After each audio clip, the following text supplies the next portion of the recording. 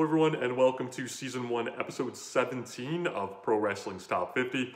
I'm your host Travis McNeil, and once again today we continue our countdown of the top 50 matches of 2020 with match number 34 on our list, which sees us once again return to the 2020 New Japan G1 Climax with a Block B tournament bout between the IWGP Heavyweight Champion Tetsuya Naito and Hiroshi Tanahashi. This was from the second night of the G1, and it was held on September 20th, which coincidentally happens to be my birthday. So this match felt really special. So with the pandemic, the G1 being moved originally supposed to be because of the Tokyo Olympics, and then moving to the fall, the limitations on fans. I've mentioned before that coming into the G1, I think it was a little apprehensive that it would be quite what it normally would be, which is normally the thing I look to most out of the year on the pro wrestling calendar.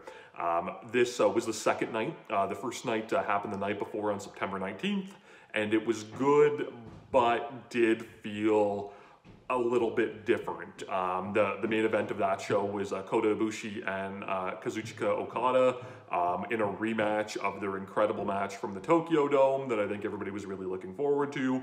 And it really didn't hit that mark. It felt a little bit hollow, and I think the crowd had quite a bit to do with that.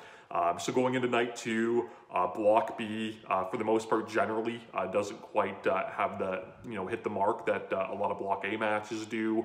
Tanahashi and Naito, I think they had a lot of pressure on them to deliver, and thankfully they did. And this felt like a classic G1 main event. It felt like what I needed as a fan, and I thought what a lot of fans needed at that point in time. They played to the hits. It didn't overstay its welcome at all, and that's one thing that I really enjoy about the G1. Everything is a 30-minute time limit with the exception of the finals. Sometimes New Japan matches, they can go a little overly long, especially when they are, those main event title matches. So this kind of keeps everything in a nice tight package. They went almost to the time limit, which became a recurring theme through a lot of the matches in the tournament. So it created the drama there of would they go to the time limit. The story here I thought was really cool. Tanahashi, he's been doing it a long time, and the commentators made it a point that he will most likely not win the G1 this year. He just doesn't have the longevity that he used to that's required to win, the 5 to 6 block matches that are required to make it into that finals. So they smartly crafted a story here of with Naito being the IWGP Heavyweight Champion. If Tanahashi was able to defeat him, he would earn himself a future title shot, which he could then win and get himself into the Wrestle Kingdom main event without having to win the G1. So he created this really cool story where if Tanahashi wins this one match, he could make his way back there, which I thought was really cool. They played to the hits. Tanahashi went after the knee of Naito, trying to set up his Texas Cloverleaf, which he has defeated Naito with before in the past. So there was a lot of really good work over the leg that Naito did a pretty good job selling. Lots of dragon screws and teases of that Texas Cloverleaf. The counters in this match were superb. Both of these guys are, obviously incredibly familiar with each other. There was a really good spot where Naito went for his signature, flying forearm. Tanahashi caught him in a German suplex, which is a match, or a sequence that they've done before, but then Naito broke out of that, and Tanahashi ended up going for like a straight jacket sort of, shut down German suplex instead, which was, again, just really cool. They built into a really good finish with, again, just counters and both guys going for their signature stuff.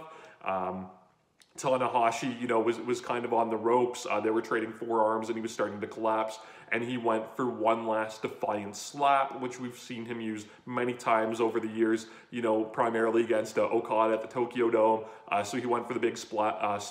Naito blocked it. I then just put him away, dropped him on his head, and then hit a Destino for the finish. Again, this match, it really held up as just a classic New Japan G1 main event, like I said, just where it was in time, you know, like I said, gets it, you know, those extra brownie points for what the match meant in the grand scheme of things. And again, it happening on my birthday, it very well could be the best match to ever happen on a September 20th. You know, I'd really have to do my research to find out, but I think it probably hits that mark. Like everything with New Japan, it can be found on New Japan World. Please subscribe on YouTube to Pro Wrestling's Top 50. Like and comment on the video and let me know what you thought. Follow on Instagram and Twitter at Wrestling50. And we'll see you all again tomorrow as we continue to count down Pro Wrestling's Top 50.